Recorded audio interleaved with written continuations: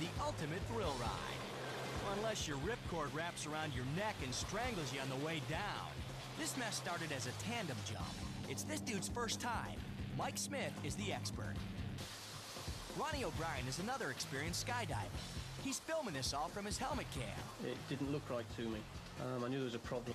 So Ronnie moves in for a closer look. It's about this stage I've decided that nothing's happening and that the reserve's got to be pulled, so I'm going to have a go.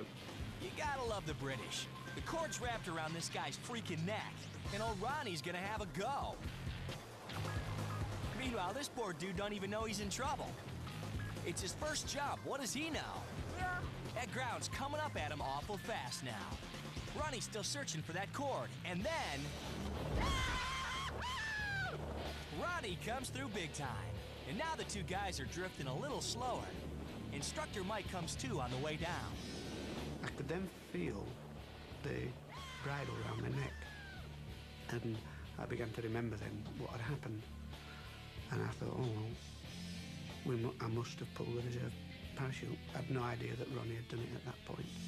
Mike says the last thing he remembers before the lights went out was the cord choking him. So I started to reach for the knife, which I kept on my trouser pocket. And at that point, I began to lose consciousness. And I don't remember anything from there on until I came to again underneath the parachute. Ronnie admits they were on the edge, but he says that don't make him a hero.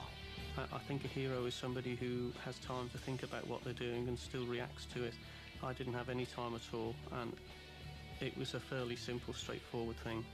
I'm really not into all this heroism bit at all. But a few people feel differently, like the Queen of England, who gives him a medal. Instructor Mike's pretty grateful too.